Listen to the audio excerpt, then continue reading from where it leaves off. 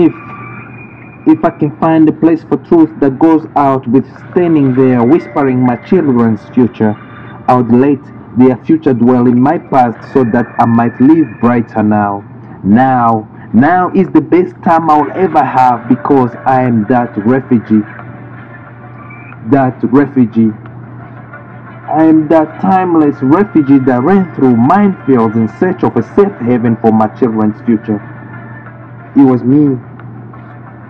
me that was incarcerated in a tiny cell for days with no hope of survival. But fate never departed my soul.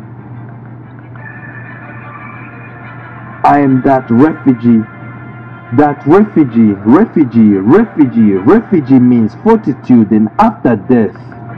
Here I overcame it, so they named me after it. And I'll be speaking truth to power, bringing light to darkness, leaving my shame behind my back because I am not a son of a cursed man. I am a conqueror, running on the wings of eternity, hoping that time will leave my dreams undisturbed. As I was reliving the nightmares of the days that brought me here. Boom! Boom! Boom! Death is not the greatest tragedy.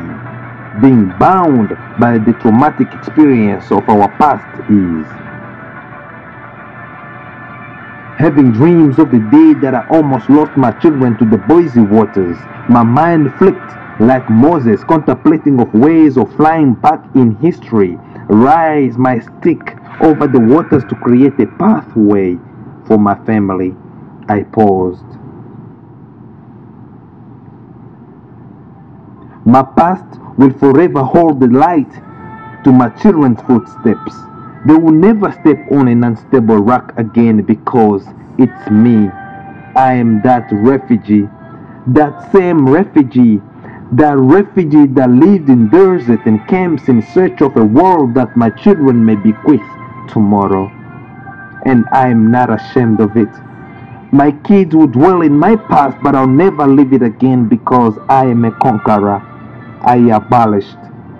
Again and again, death will try to visit us, but like I have cheated it 7 times 7, light will eventually shine through the darkness because I am that timeless refugee, that same refugee, the refugees that sacrifice his past for the future of the world. With my wife, we will shield our children from every possible snare that the devil may have against them.